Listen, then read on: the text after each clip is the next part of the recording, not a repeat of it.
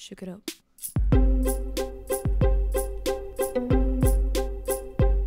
Good afternoon, guys. Today I am bringing you a different video. Normally I do a full day of eating or take you through my training regime or my usual fitness kind of daily lifestyle, but today I am going to do something different. As you can see, I'm in my loungewear. It's like the comfiest thing I own beyond pajamas. I'm makeup free. I just am lounging around the house, relaxing, because, okay, let's just rewind. A couple of weeks ago, I went for a routine cervical smear. Now that is something that I've actually put off for a while. I'd gotten written reminders, and it was only because they literally rang me up from my doctor's surgery and made the appointment for me, and I didn't want to not go to an appointment. So I went, had my cervical smear, and 2 weeks later I got a call from my GP just saying that there was some abnormal cells and they wanted to do what is known as a colposcopy. So that is just to kind of look a little bit more in depth at the cells, the abnormal cells, and just see if they need to do anything like that. So it wasn't anything too scary with the phone call. Obviously I got a phone call from the GP and I was left on the phone for about 10 minutes on hold, which was probably the longest 10 minutes of my life, because I knew I'd had this smear done, and it was, yeah, a little bit scary.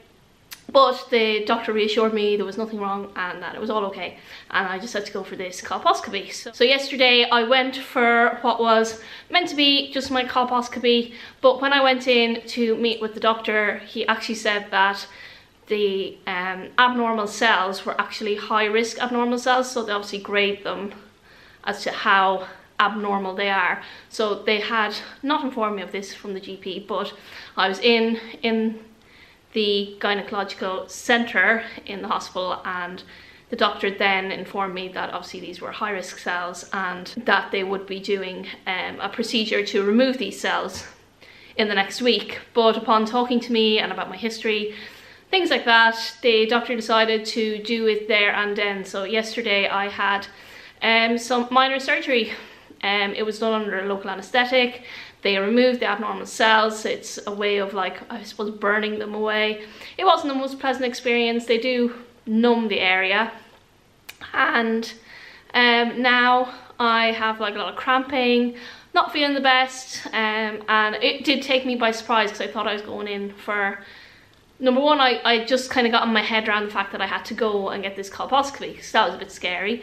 But number two, then I was getting this procedure done without any foreknotice, and it was, yeah, it just took me by surprise. So I was in a bit of a daze and I wasn't expecting that to be done. And now my whole week has been thrown, because obviously I thought I'd be training and doing my normal stuff this week, but obviously that's not happening, and a little bit stressful, a little bit upsetting. And now the abnormal cells have been sent away for, they took a biopsy, so that's where they take a section of cells and make sure that there's nothing else that there's no further, I suppose, work needs to be done on the area or any other further investigation. And now this is all to rule out cervical cancer. And yes, cancer is a big scary word, that when the doctor said it to me, it was one of the first things he said was that we are testing for cervical cancer here. We are looking to make sure you do not have cervical cancer. And you hear that word cancer and your heart literally jumps from your chest out of your mouth and splatters on the wall, because I wasn't expecting to hear that. I thought this was all routine. I was hearing routine over and over again, and then suddenly it went from being routine to being cancer. And that is pretty scary when you're having a part of your body removed and biopsied and tested for something that, I suppose that's what they're looking for. That's why you get cervical smears done. Once you're over the age of 30, you are meant to be getting them done every 3 years. I have put this on the long finger and made excuses, even though I know I shouldn't. I know better than that. Like, I'm a smart person. I know that I should be going and getting these screens done, because it is a preventative thing. It is to catch things early before they get to stage 1, 2, 3, 4, and then it's too late. So if you are of a certain age and you have got your letter for your smear, this is why I'm doing this video, because I feel like I have a voice. I have a voice online and I should be using it. I have, even if 1,000 women or 100 women or 10 women watch this video and go and they book in for their cervical smear and they prevent something critical happening to themselves and something really scary, and having that moment of your heart jumping out of your throat and having that upset, and if you can go and just have your smear and have peace of mind, that's what it's there for. It is there for prevention. So, and it's not just cervical smears, guys. Like, I've had lumps in my breast before where I've had to go and get that examined, and I've had to go and have screens done, and it's for your own good, because cancer is a real thing and people die from it, and it ruins people's lives, and that's what the word is. It's a cancer. It's a horrible thing, and you do not want to be that person who has left it because it was inconvenient, because you wanted to go to the cinema or you wanted to go to the gym. Like, you're going to the gym to get fit and healthy, you're eating healthy, but then we do simple things like putting off a routine smear that could potentially save your life.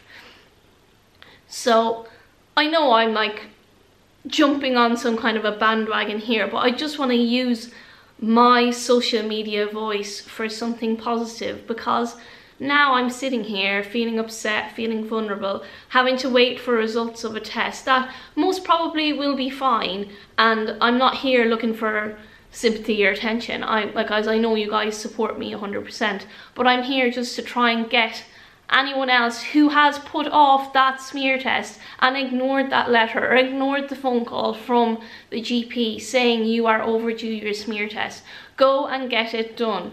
Because you do not, my abnormal cells could have potentially, if I let it go for longer, these could have potentially turned into something more sinister.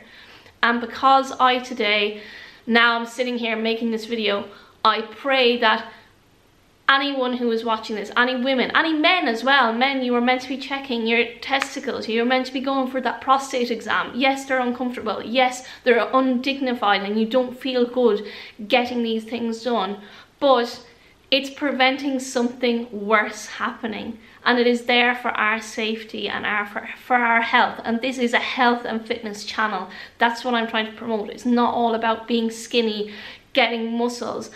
These are all byproducts of diet and training, but what about everything else? We're meant to be eating healthy to nourish our bodies. We're meant to be going and getting these screens done. So I'm sitting here feeling vulnerable, feeling very sensitive both emotionally and physically, because I've got horrible cramps and I had something quite invasive and unpleasant done yesterday, and now I just want to share this with you guys. I know it's a super short video, but I just wanted to update you because I feel like I should be doing something positive with my voice, and that's what I'm doing today. I will update you guys obviously on the results. I am being very positive that there is nothing sinister going on and it will all come back very positive, and we'll be able to move on from this and just be more aware of my cervical health.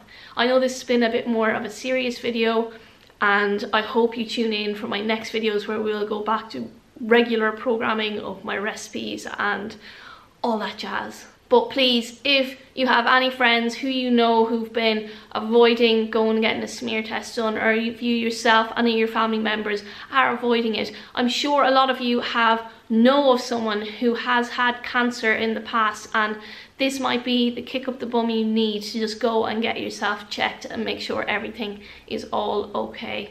I'm wishing you all really good health and good luck. Love you guys.